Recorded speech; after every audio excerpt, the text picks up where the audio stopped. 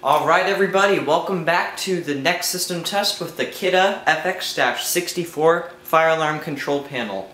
In this test we have one change. So the one change in this test is this spot right here. Get the camera into focus. As we can see, we now have a spot on the system where we can have a conventional pull station. So how did I do that? So the answer is actually this module right here. Let's open it up and have a closer look.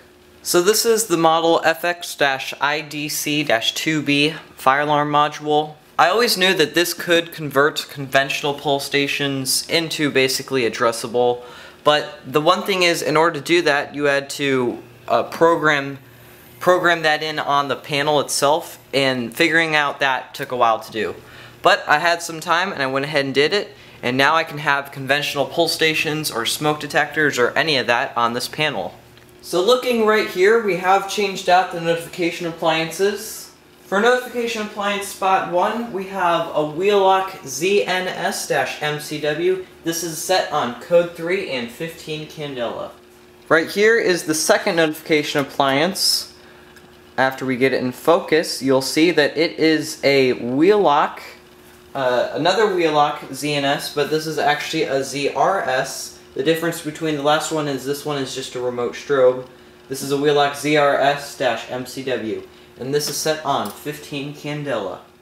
So to start off the test today, we will be demonstrating this pull station. It's the MS-7AF by Gamewell FCI. It's basically a Firelight BG12LX. This is addressable, but it was converted into conventional. So let's go ahead and pull it.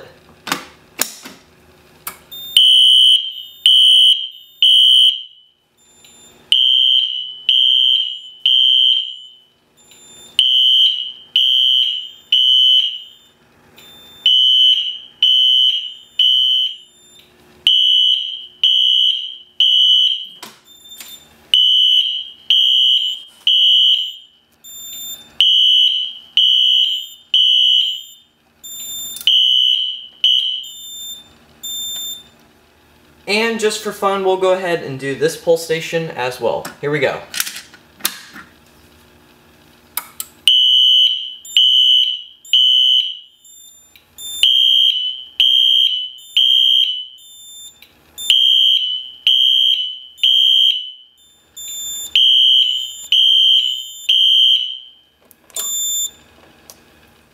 Okay, now let's go ahead and reset the pull stations.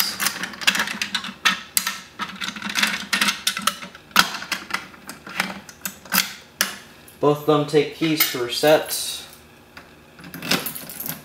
As you can see, this one is addressable. You got the module right there. And we'll go ahead and do a system reset just by pushing the reset button right there.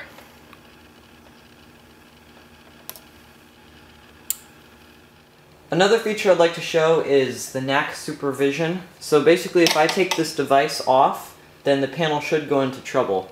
So let's go ahead and do that. Come on, there it goes. Alright, the panel should be going into trouble.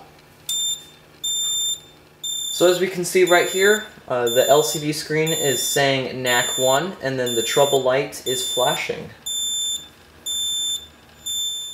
If we go ahead and snap the ZRS back on, the panel should stop being in trouble. Alright everybody, I think that's going to do it for this test. I sure hope you've enjoyed. Thank you for watching this video. Please rate, comment, and subscribe, and have a great day.